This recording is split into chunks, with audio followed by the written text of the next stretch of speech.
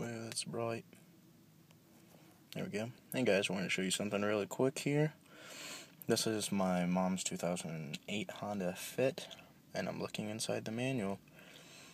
And a few interesting things. Basically, I'll go here first. Ignition timing control system. This system constantly adjusts to the ignition timing, reducing the amount of HC, CO, and NOx produced, which are the three toxic gases that come out. Most of it's carbon though, so but motorcycles produce more HC and NO. So interesting fact.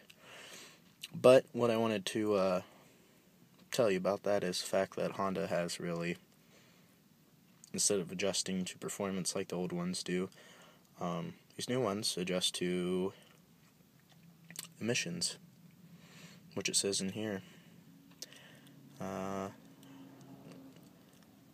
Yep, exhaust emissions control.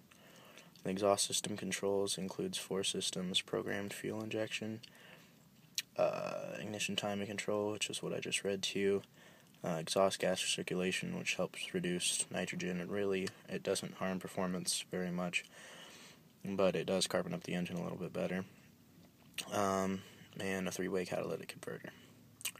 And that's just to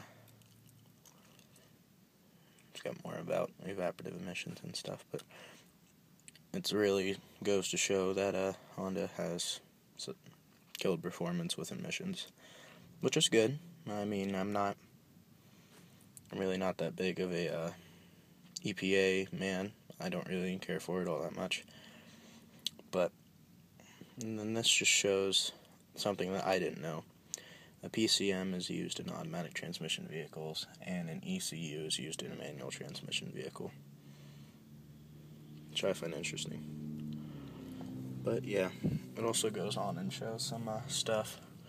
But some terms that I was... Oh yeah, I guess I still need this.